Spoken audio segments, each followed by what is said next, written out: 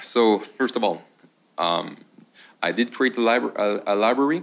It's basically a remake of Favea.mpl, which was developed by Childug and Odin Holmes. There was a slight problem. Well, a slight problem. It's more like I did find some edge case that the library wasn't providing, and I tried to make it work. And by some luck, I got some success with it. So I tried to iterate, and it just keep on giving. It's a gift that keep on giving. So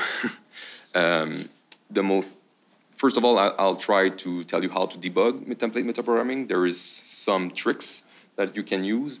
Nothing is very perfect. It's still metaprogramming, but I'll try to go step by step. So this is the most important slide: how to debug TMP and how to read my library. Of course, I have a small link.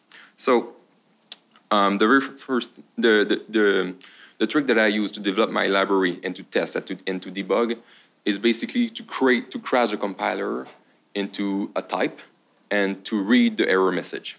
So basically, this is my library with just the raw text of my library. So I create a structure name. It doesn't really matter. Context pair, it doesn't really matter. The only thing that matters is that it doesn't have any conversion operator of any kind. Then I wrote this. This is it big enough for you? Or I can make it a little bit bigger. I'll go with 20. Good enough. This is just a template metaprogramming alias that resolves to a type. It can be any type depending on the function. And this doesn't matter because, it's not that it doesn't matter. The name of the variable doesn't matter. It's just that I'm trying to convert it to this error message. And then in the error message, it says cannot convert const error message to the name of the function, the function, aka the answer. So this, for example, eval pipe input int. This eval pipe is required for my library. Input, well, is just the inputs. You add the const, and after that you add the pointer. This create add const in pointer. If we shift it,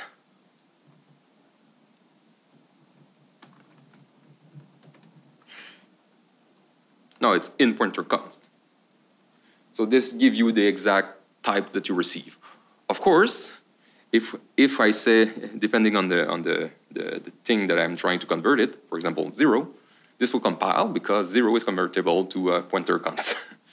So if you arrive to a type that is, for example, std any, well, you have a problem because it can convert to anything. So that's one way. Now for reading my library,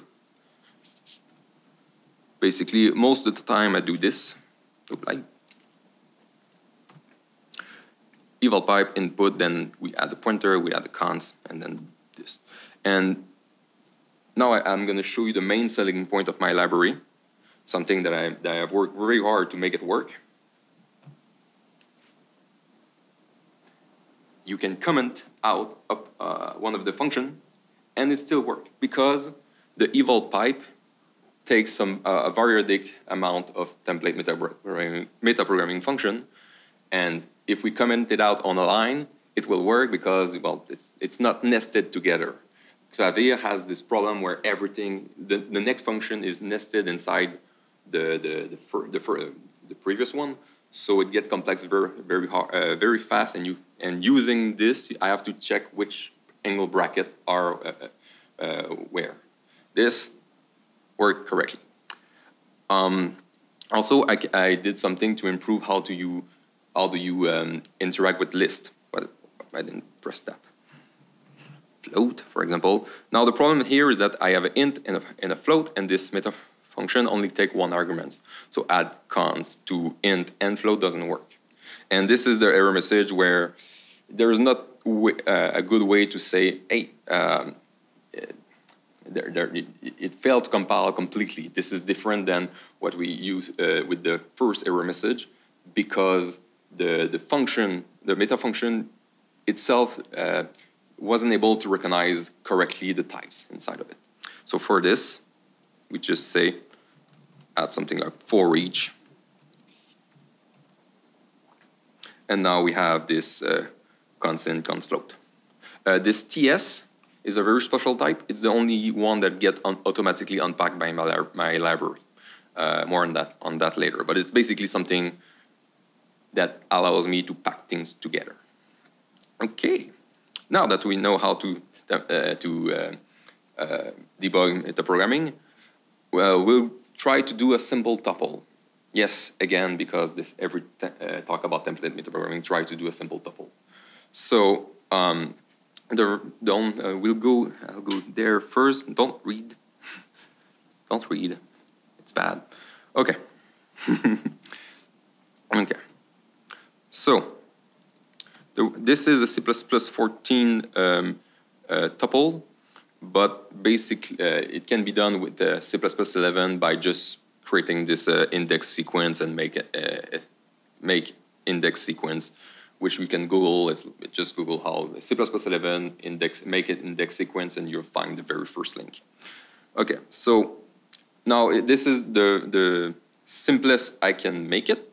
It doesn't have like this the comparator, the allocator, but it's simply a tuple, and you can access it each element.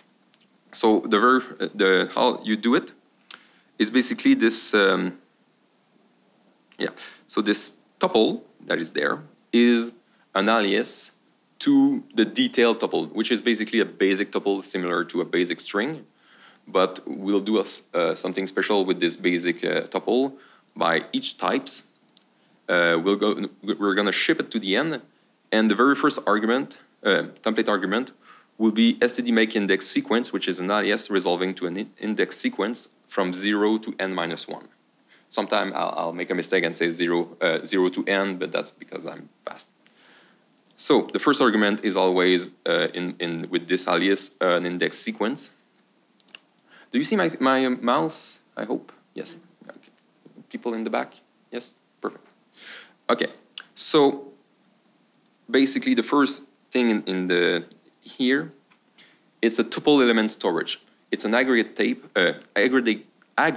type where they take the first argument as std size tn and the type name t, and this tuple element storage has a value of type t.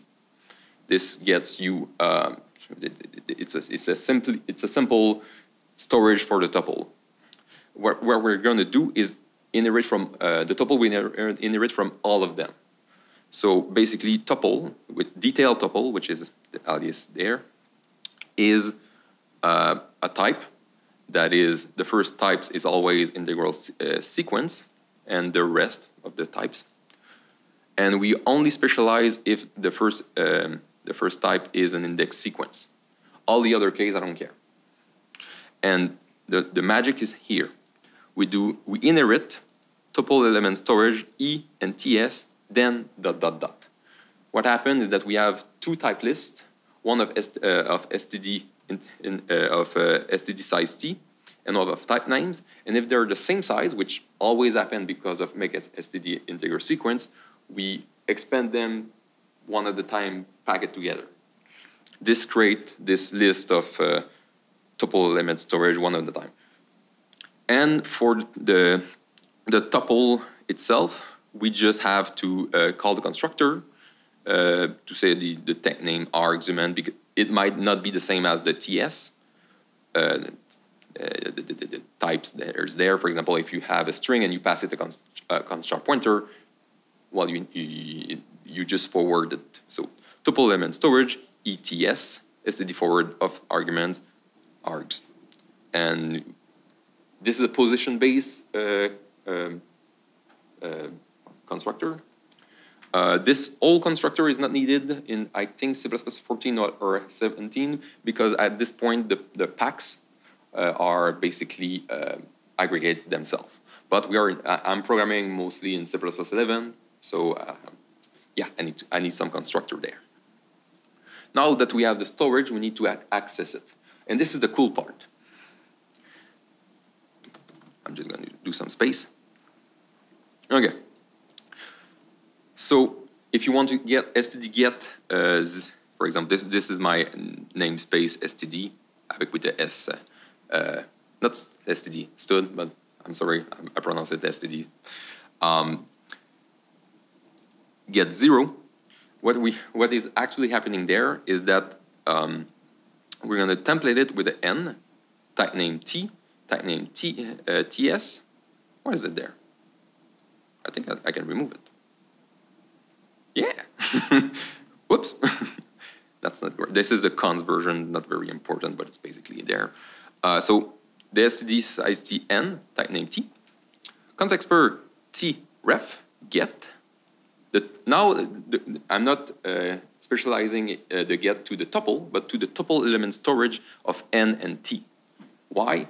Because when I here, for example, t is this small t is a tuple.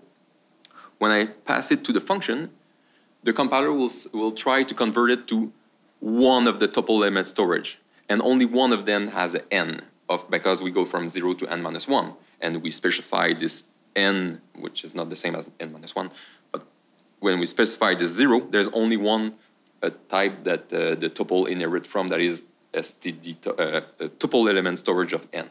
The t is deduce, and this works on to C++11. So immediately we convert it to the correct one, and we just return the element dot value and by reference. This is the conversion. You can see const t ref get blah blah blah. If we have a const tuple element storage, and this work for all compiler. The cool thing is if you try to say std get the int. Now this is the same thing. It's the same function. The only thing I switch is this the order of std. Now it's type name t, std size tn. I remove that because I don't need it.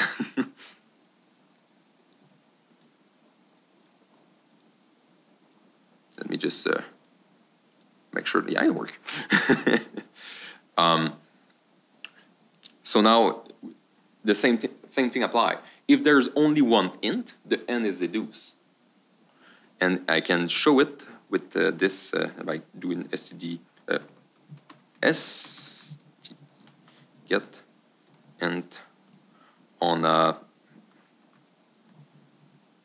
tuple of int float int, and I'm just gonna now this correct an error message is very long, but the only thing there that I need to do is, where is it? There is somewhere the word ambiguous. I hope you see it. It's on the ambiguous there, because there's two int in there.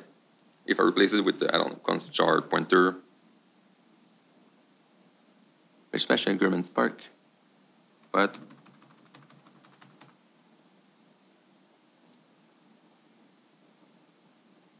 I'll figure that one later.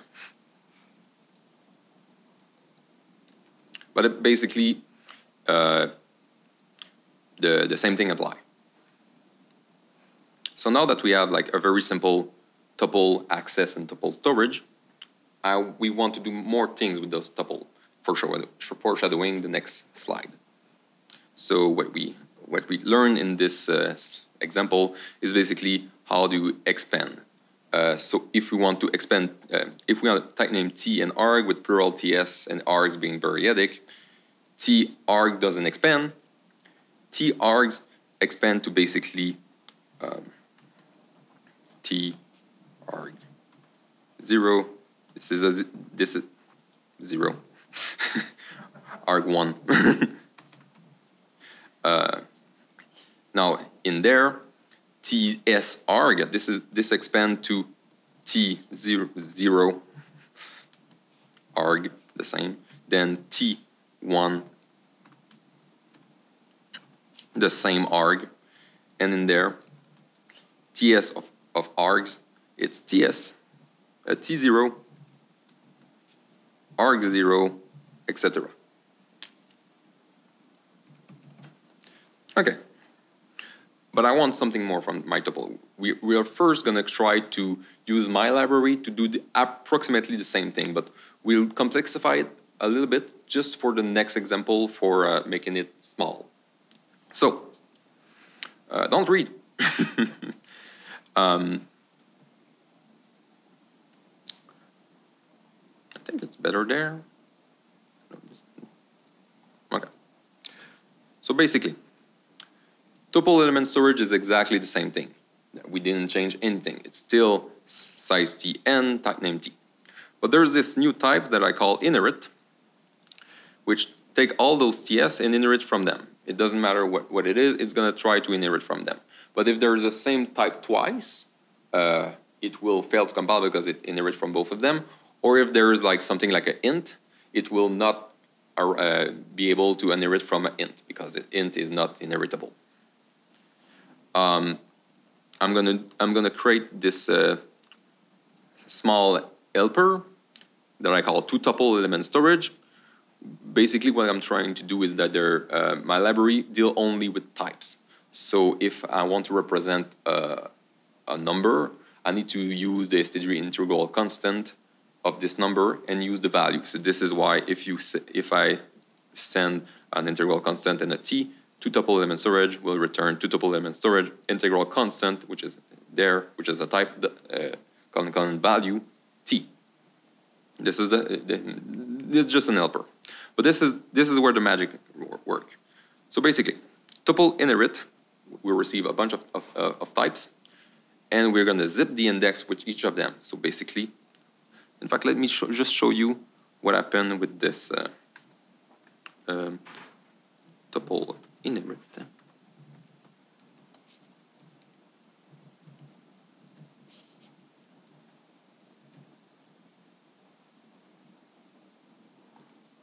This is detailed.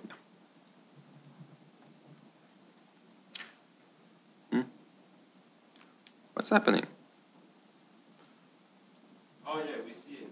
We see double storage 0, comma n, double storage element 1, comma float. So yeah. Maybe it's because of the oh yeah, because it tries to basically match the number of arguments for each of them. But basically, yeah, the error is good enough. We have the tuple element storage 0 int, tuple element storage 1 float, tuple element storage 2 char. So this is what happened. I zip the inputs with the zip input with the index, and for each of them, I'm gonna use this helper that I need to wrap because it's an alias, two tuple element storage, and then after that, we wrap it inside this inherit that is there. So we're gonna inherit from all those tuple element storage, one at a time.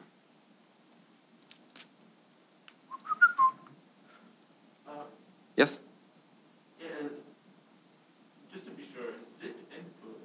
Yes. That is creating the index sequence. Yeah, this is the one that creates the index. You can forward the template arguments. So it zips all the template arguments with his own index. Yeah, yeah, with the integral constant of the index.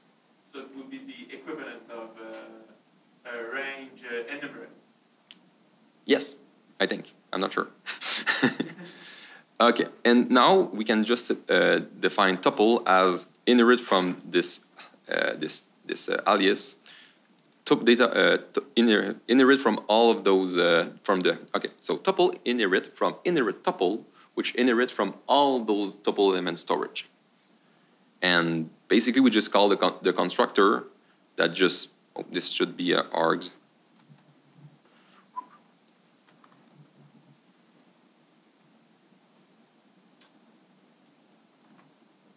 Oh, whatever.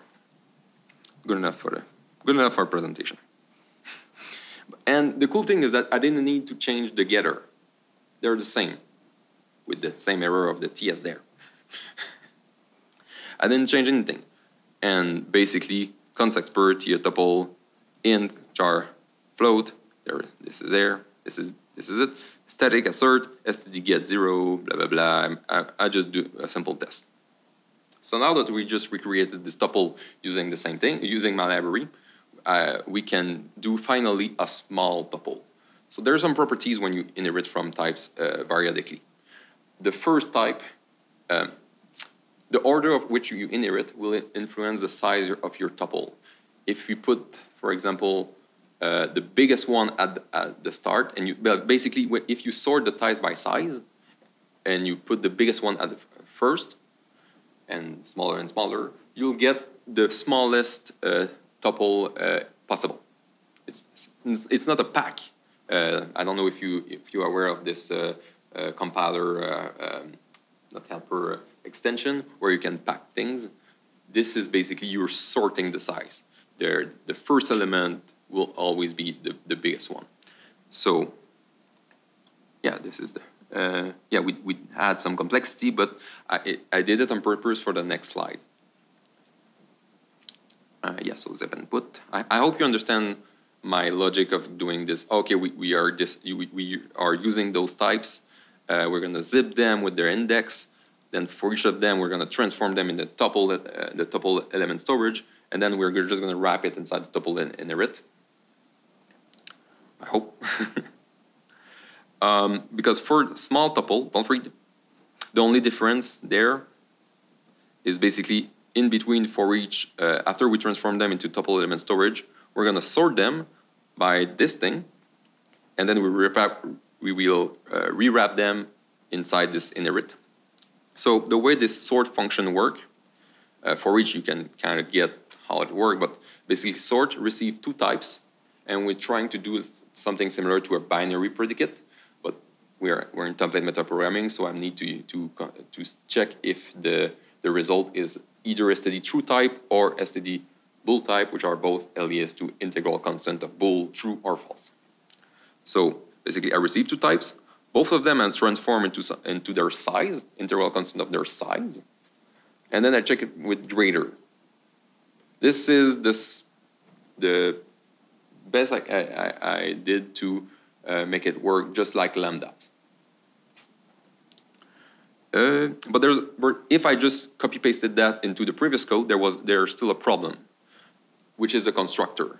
The constructor of tuple is position based from 0 to n. So the first thing that you send to the tuple to the constructor will go to the biggest tuple element storage, which is now out of order. You're not guaranteed to know which one is the biggest of all the types. So that's a problem. And I tried different approach to make it work by various means, more or less complicated. But I finally found a solution that is somewhat readable. It's okay. Next slide. No, like this slide. So we're going to go there. Yoo-hoo. So tuple element storage is still the same. The tuple element storage is still the same. Tuple inherit is basically this is just the same slide as before. Or for tuple inherit, we're going to do two things.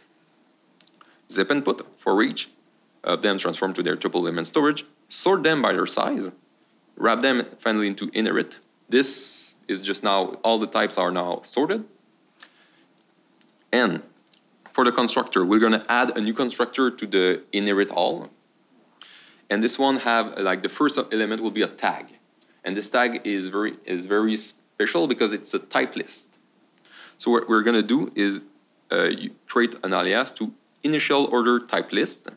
And the only thing we're going to do is zip and put ts for each, wrap them, transform them into tuple element storage, and then listify them. Listify them is just, it's another type list that instead of ts, it's ls, and that's the only thing that is important that you have to remember.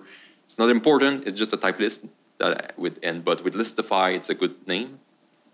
And it's guaranteed to be a list. And now the magic is there. This is the previous constructor for a normal tuple. And this is the new constructor. Okay, hear me out, because this is pretty funky.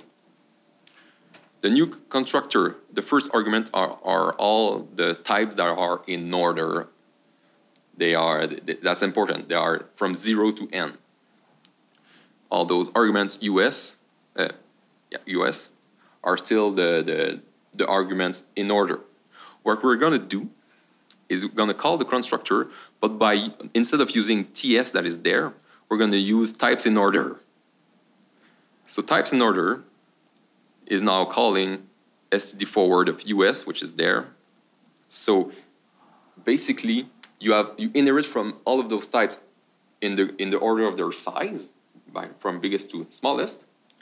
And in the constructor, we go from 0 to n, and we tell the compiler, this is actually the list that you're going to compile into. So basically, what you're trying to tell the compiler is, trust me. the list must work. The list must be it must be correct. It must have the same list of types that are that you are inheriting from. But if the compiler check and it work, well, it's just compiling and it work. Yes. If I understand correctly, if you go up a little yes, bit, yeah, and inherit. So basically, is that even though TS is the sorted list of types, yeah, the types in order, since we expand them in the initializer list yeah, of the constructor, that order here doesn't matter. yeah. So since you receive them in order, then US yeah, is also in your order. They are associated. For example, and it's going to map to TS. Yes. TS because the initializer list of the constructor doesn't require the element to be in order. Let me just show you something very quick. Struct, let's say T. If you inherit from A and B, in the constructor T, let's say minus A and minus B, there's nothing preventing you from writing this. We do this A and B mostly by habit, where we shape it by position, but there's absolutely nothing preventing you from writing this. Yeah, this is a trick that I use. With B and A in the yeah, it's just that now I have something that play with this type list. And this is the first argument, which is just a tag type. It doesn't have any memory usage. So yeah, this is, and now we can just say the getter is still the same. In the main, here we go. So I create a tuple of typical T in const char float, 8, C, and half, and a const expert small tuple of the same list, sorted T. And now I static assert that the size of the sorted is smaller than the size of the typical tuple. This is pretty cool, I think. You now have a small tuple that is, yeah, and most importantly, it's slideware. It's slideware friendly because I'm reusing stuff. I'm reusing this inherit. I'm just adding a constructor. I'm reusing tuple element storage. I'm just playing with it a lot. And the tuple is still the same. I have this small tuple inherit, and I do this. I just create this special order type list, and I'm passing it to the constructor. And I do the same thing for align tuple, and this time instead of sorting by their size of, I'm sorting by their align of. If you are interested in doing something like that. So yeah. And everything works exactly the same as before. Yeah, the rest is just some tests to make sure that it works. Okay, now the next one is a little bit more tricky. Not tricky in the sense that it's more unreadable. It's tricky that it uses more template metaprogramming knowledge. So, are you familiar with the std format, C++20 std format library? We're going to do a very limited, one by using my library, and there's some cool stuff that we're going to do. Okay. First of all, there is 3 parts to this code. The stringification, where we basically take a type and transform it to a string. Because this is the goal. This is the goal. SDDC out my format. We create the name, blah blah blah blah blah blah.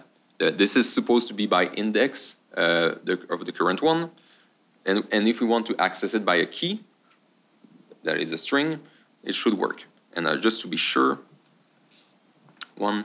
So basically, if I pass it .77, 8, hola, d, string, le monde, arg. This is just a special type that is basically a stud pair and an actual stud pair. We're gonna get, first of all, the name. So we check there, and it's the name, so it should be John Doe first, and this is the result.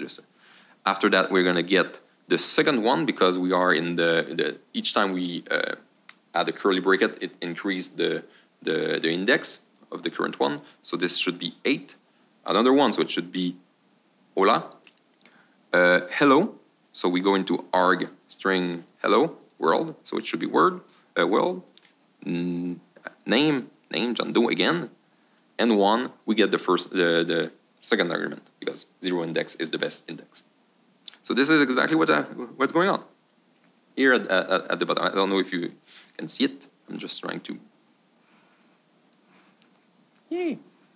So how does it work? First, like I said, there's 3 parts. First is a stringification, when you take a type and you try to convert it to string, which is just the boring part. The second part is the string parsing, which I warn you is very bad. I did this in an afternoon, and I realized, because I was playing with iterators for manipulating a string, which you should not do. You should use the string dot function that you need, but I'm bad at parsing string. And the last part is the template metamagic. So everything that is stringify is part of the stringification. We receive a type. It's just for something like stringify a string. You just return it the string. Stringify const char, blah blah blah. You turn it to a string. I didn't play with string view because I'm in C++ 11, or in this case 14, but that's not important. Stringify the special types arg, that is just like stringify the t.second. Well, if it's an arithmetic type, just stringify using toString, which is the correct way to stringify an int and a float, and blah blah blah. Yeah, that's about it. Sorry. This is the metamagic. We'll come back to this. Okay. And this is the string parsing. Some tests I did, something that we'll come to too. Okay. So the only thing that I need in all this for loop is basically just going to the string and just parse if I see some curly bracket. Because it's just slide where I'm not doing the Unicode parsing from the stud format. This is not the goal, and I just did this in that afternoon. So basically, I try to parse the string, blah blah blah. This is not important. But here is the part where I say, okay, I get the content of I get those 2 curly bracket position, and I'm going to try to check if it's just curly brackets, if there's an int, or if there's a string inside of it. So here is the distance between the delimiter and the delimiter n is equal to 1, basically 2 curly brackets together.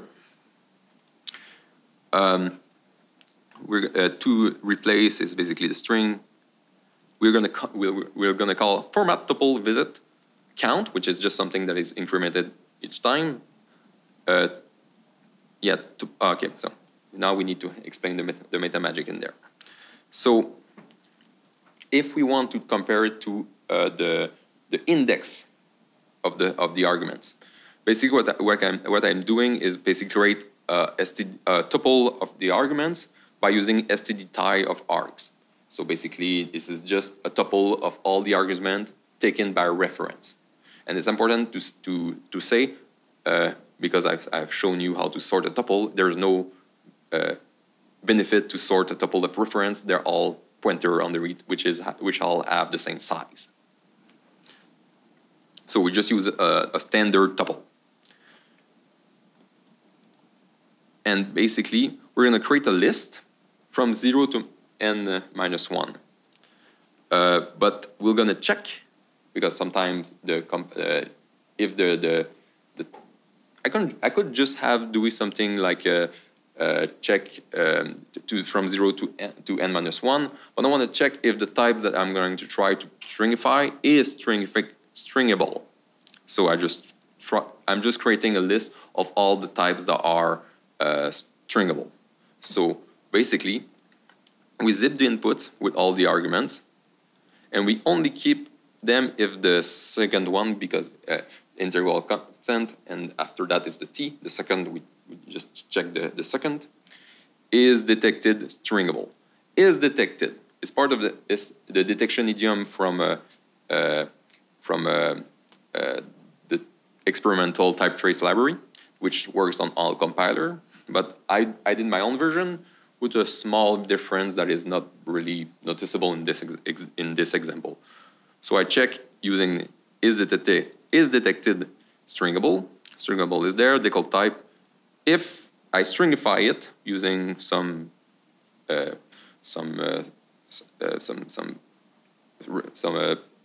error value reference to it, does it work? If it doesn't work, well, I'm not going to check this index. That's the magic of this keep if. So let's say we have 0, 1, 2, and the one at index 0 is not stringable. I'm just not gonna check it. So and after that, after this function, this keep if, we receive all the lists that are stringable, and I'm only interested in the index of them. So I transform them into the first, which is basically only the integral constant, and then I wrap them into this std integer sequence of std size t.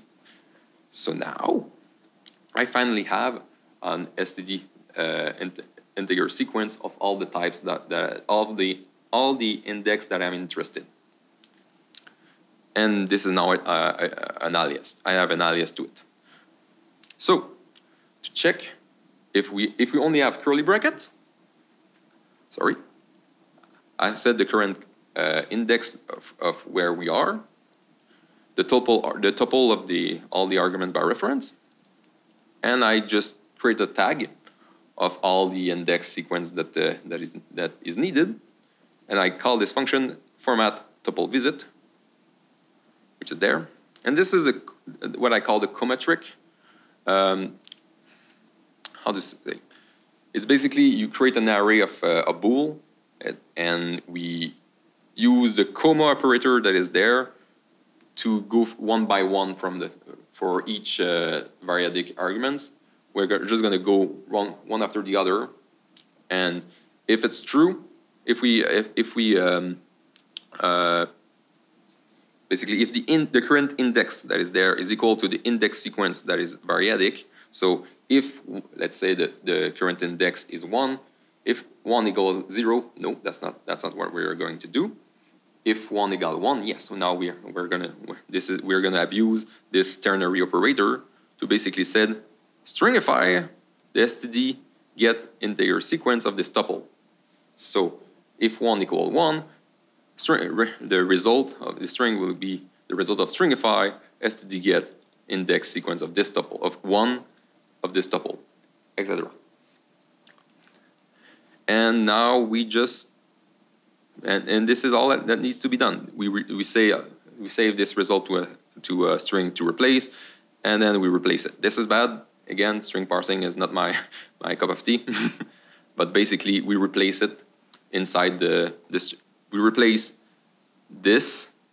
No, if we are in the index case, we replace this by the first argument, which is 8, and this works.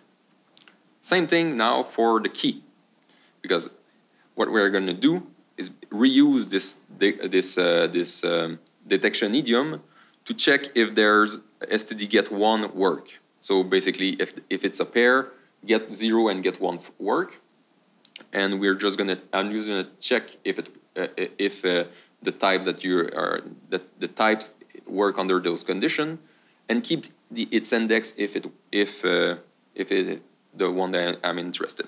So same principle. I receive a list of all those 1, and basically here I try. This is basically like the part where I say, okay, try to convert this string to an integer, And if it doesn't work, because std stoul throw, if it throw, then it's a string of the key.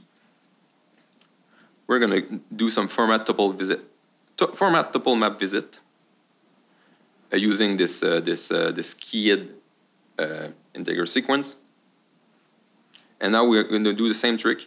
If the key, the current key, is equal to the first argument of the tuple indexed, this is just like the best I could do to make it readable, but it's the same principle. I'm abusing a comma trick to make it work under those conditions. Then stringify it using the second argument of the pair. And it worked. This is just an afternoon work. I could make it work. I could make it better using a better, I don't know, a better heuristic for the detection idiom, or basically improve the string parsing first. But basically, this is a very bare bone version of the std format library using, I don't know, 120 lines of code done in an afternoon, and most of this was just correcting the error of my string parsing. Okay. So this was the most complex case. And what I've tried to use there is the detection idiom to basically parse a string however I want it. And this is quite versatile on your approach, because now we have all those arguments, and we're fetching the ones that we need at runtime. It's a mix of both runtime and compile time parsing. Yes, yes. Don't forget it's slideware. If you want more information on this detection idiom, you can go to CPP reference. CPP experimental is detected. This is the small difference with my library. It's not important in this case, but if you want to know the one. Okay. So all the arguments, although the code I wrote was basically the same thing. I create an integer sequence of the types that I need, and I parse it somehow. The tuple, I don't have to remove some of them, but I need all of them in the same. I need all of those from 0 to n-1, and for the format, I filter them however I need. There was another example, but before that, but due to time, I remove it. And now a small note on metaprogramming. So there's a few libraries that are trying to reason about types, where we want to manipulate types either in integral constant or the actual types. And all have some advantage and some disadvantage. For example, mine is a remix of the Clavier MPL, and Clavier MPL is very fast. They use a trick called fast tracking to go, like if I want the last one of the types, it will expand into like 64 specialization just to make sure that it goes to, if it's bigger, if your types is bigger than, for example, 32, it will skip the first 32 to immediately reuse the same function to go to the end. This is called fast tracking. It's extremely fast, but and I was using Clavier MPL for a long time until I wanted to improve the interface. And this is basically, there was a post by Archer O'Doyle that is explaining the difference between all those libraries. It's an extremely good post. I encourage you to read it. But there is this thing called type list. For this comment, every other solution has to pen at least 2 lines of code transforming type list to something, to lib something, and back again. This is because of the example that is basically take a type list, remove all the empty types, and then sort them by their size. So I'm just going to go into here because I just copied all the example. So for MP11, it's quite good. Like this is like first of all, sorted and filtered is like you have to read it like this. Okay, so I start with the type list there, remove if inside the type list it's empty, and then here MP sort. So you nest them and you expand out how you read. Using this, you sort the result of this first function using this basically binary predicate. This is Anno, which has a very special interface because it uses function instead of template metaprogramming. But it's still the same thing. You have to say, it's a little bit more abstracted, but technically the basic type is there, TC. And you have to say, okay, remove if, sort them, after that retemplate them to the TC. This is clavier.mpl. This you have to I'll help you read this. Call. First of all, you have the TL. Unpack them. So now you only have the arguments. Remove if. This is the check if it's empty. And after that, sort them by this binary predicate, and return after that those types wrapped with the same type list. Again, all those arguments, all those library have to unpack them, do something, and then repack them using the same. There's 2 lines of code to unpack and repack. Except MP11, because the axiom of MP11 is that they only every type list only applies the function to the arguments. So that's like, I think it's an axiom that has its advantage, but for my special library, I wanted this as opt-in. So this is my solution. This is the same thing. I have a special function that take any variadics. So on args, sort. I should on the argument. First of all, I'll remove if trait is empty. And then you mean DE trait. STD. Oh yeah, T. Thank you. Okay.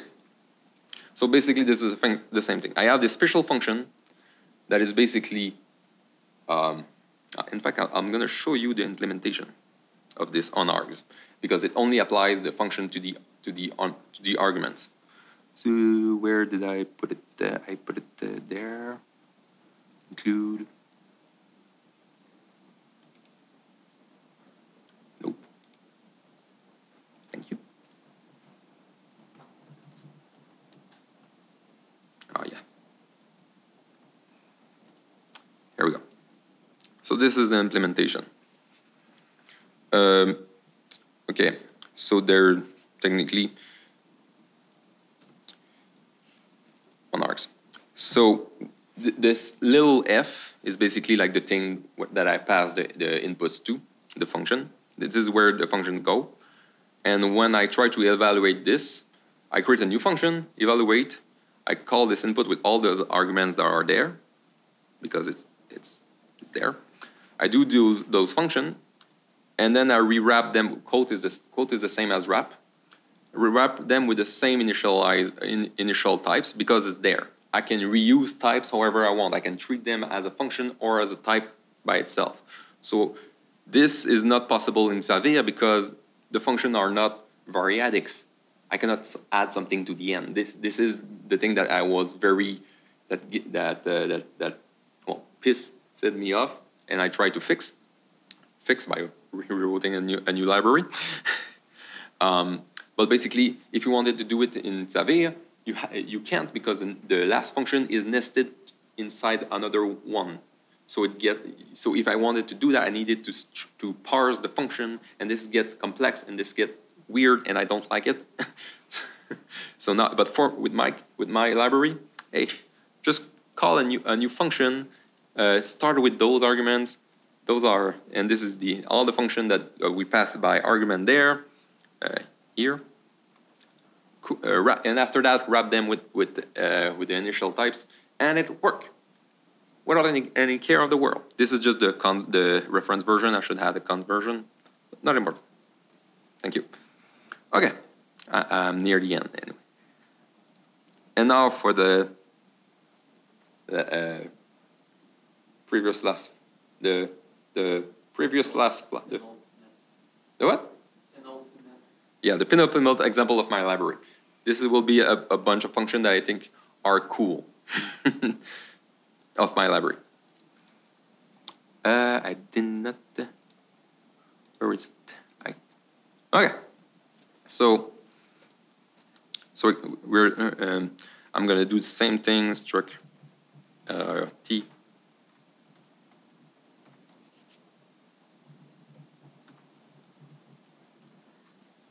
So first of all, for each, fork, and respectively, those are the three, like I call them the three musketeers.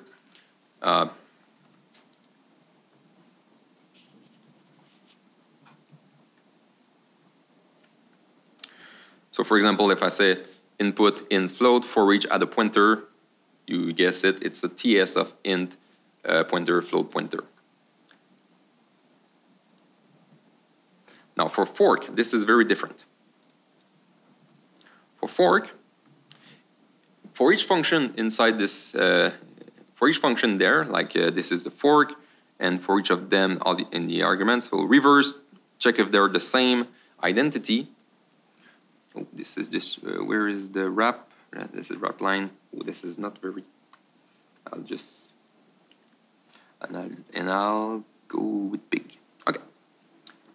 So fork now is TS of float int, because the first function is reverse them. The second one is integral constant bool false, because they are not the same. Int and float are not the same.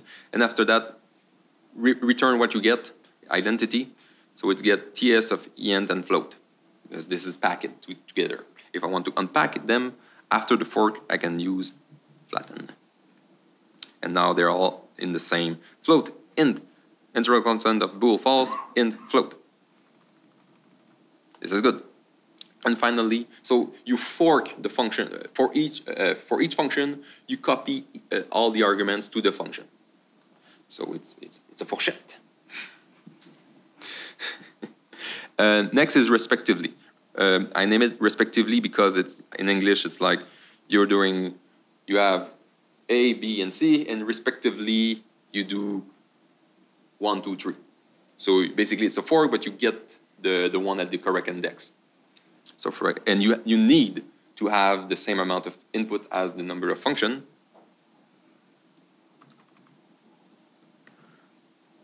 So now int float respectively add a pointer at const. So the first argument add a pointer, and the second one get a const. This seems simple, but those three are used everywhere in my library. On args we already look at, but I want to show you something that has been interesting on args. We're gonna start with the input of std vector of int, and on the arguments we're gonna reverse them, and after that we're gonna listify. So basically, what we get is a list of std vector of allocator int after that int. Now you may think this is a little bit weird, and it is, because this is not the correct order. But there's nothing preventing you when you're not instantiating the type to do some funky things. But if you try to instantiate them, for example, for now you're instantiating this ls. If I remove listify, now there's a bunch of error because it tries to use the allocator types on the int. Okay, 5 minutes, perfect. Grouping is cool because sometimes I just need to group them correctly.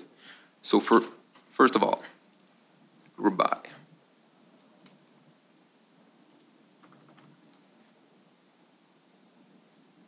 Group. Okay.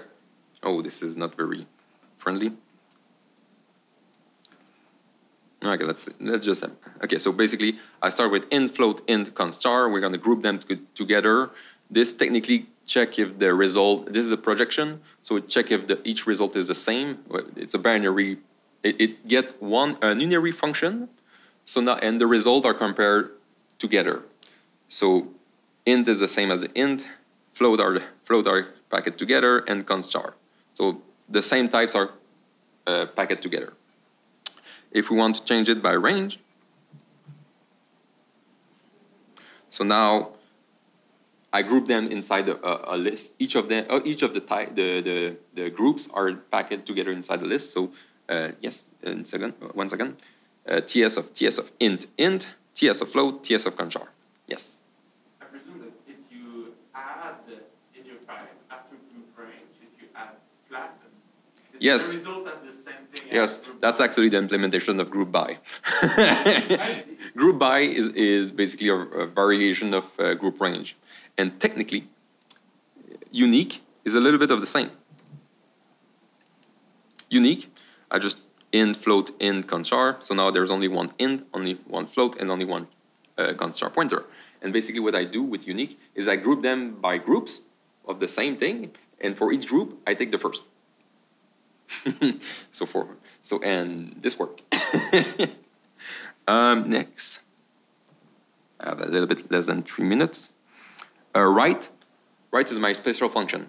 It's the one that is completely unique to my library, because what I'm doing is basically create new.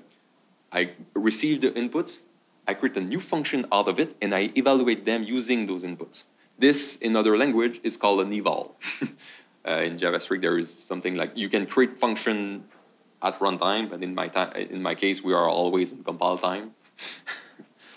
So this work, and this is it can lead to some crazy optimization. It's in fact the only function that has like a write underscore debug to see what kind of function you get before you evaluate them. And this, it's so powerful.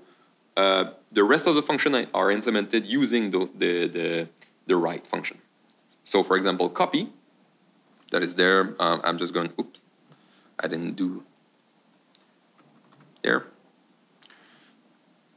Let me just make it a little bit more readable. So it's the input in the, you 3 times int. What I do is I receive an int, I ignore it, I create integer sequence of 0 to n-1 of 3, so 0, 1, 2. I change each of them by the identity function, and then I fork them. So the fork copies each argument to each function, which all identity, and this create it copies n time the type that you receive. And the crazy part is I can that I can do this. Repeat. Let me just say 3. I don't know, add a pointer.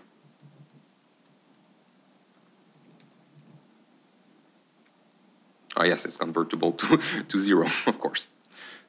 So int pointer. And what I'm actually doing with this repeat is instead of copying the input, I copy the function. So each function are copied 3 times.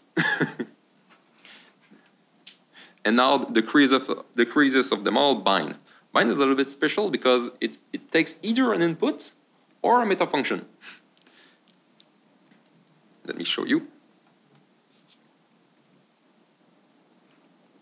Yeah, so basically you can see that the first result is int. Let's say after that I want a float. I'm trying to just do it correctly. TS of int and float. Then after that, I want them in reverse. So int, float, oh yeah, there's only one int. So I'm gonna add this. Oh, no, sorry. I'm not going to do that. I'm going to, I don't know. You know what? We have this, and I want this inside of that.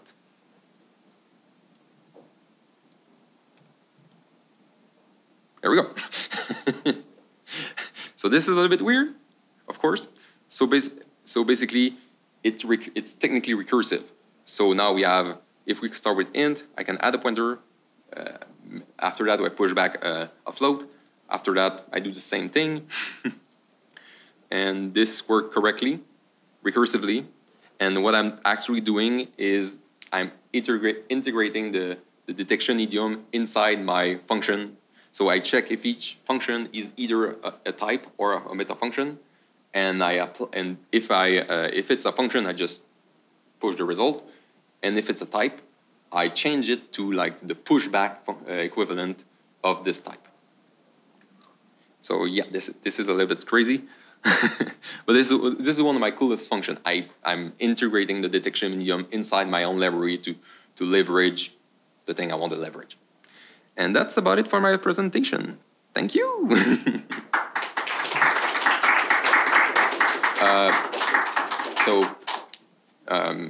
I don't know if you have some question. I'm sure you have. I can answer the question about performance and my comments about Circle. Yes, please use the mic. So what I understood is that there's a lot of those meta functions that are implemented in terms of other meta functions. Yes. So what is the set of the most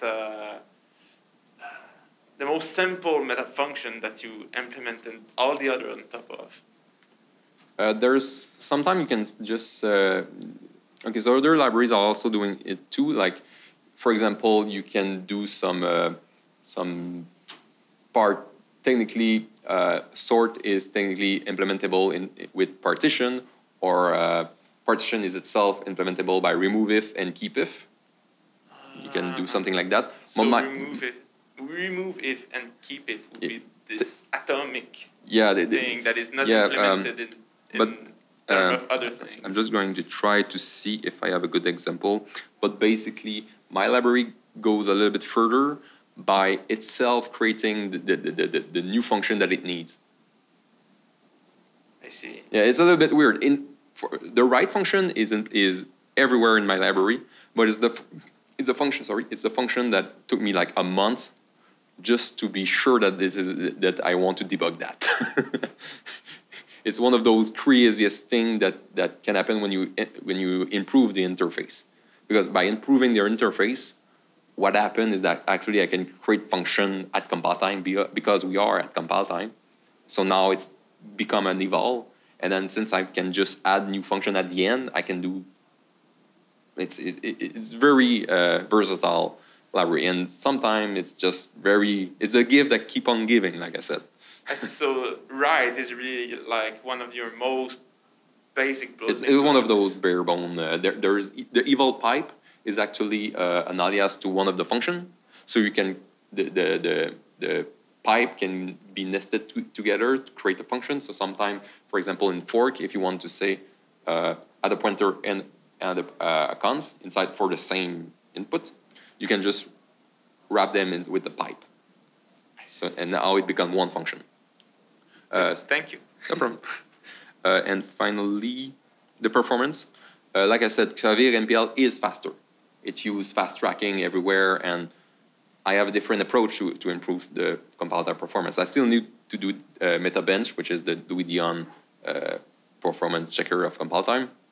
But since I understand that I tried my best to make it.